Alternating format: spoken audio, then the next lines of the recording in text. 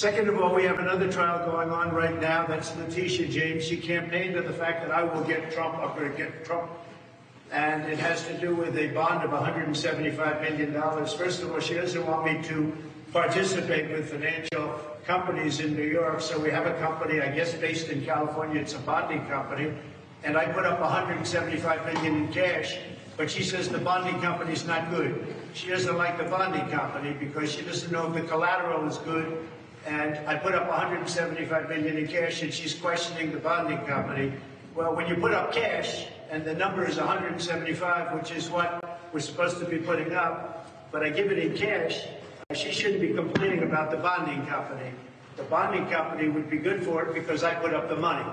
And I have plenty of money to put up, but nobody is going to be putting up with this. Nobody is going to be listening or coming to New York anymore. Businesses are going to be fleeing because people are treated so badly.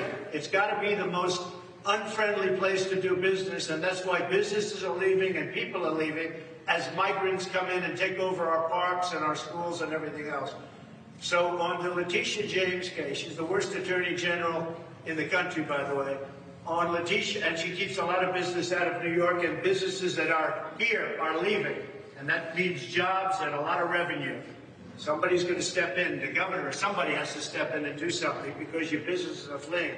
But on Letitia James, the money was put up, it's $175 million, and I don't think she's complaining about me for the first time ever. She's complaining about the company, but why would she be doing that when I put up the money? So I just want you to know that that's taking place in front of an extremely crazed judge who's the most overturned judge in New York State. He was overturned 4 or 5 times on that case alone. That's, you know who it is. I don't have to mention names. I want to be nice. I want to be very nice. But a thing like that, and a thing like what's going on right here should never be happening. It's a very, very sad day in America, I can tell you that. Thank you very much. Thank you for watching. Go to NewsNationNow.com to find NewsNation on your television provider. And don't forget to click the red subscribe button below to get more of NewsNation's fact-driven, unbiased coverage.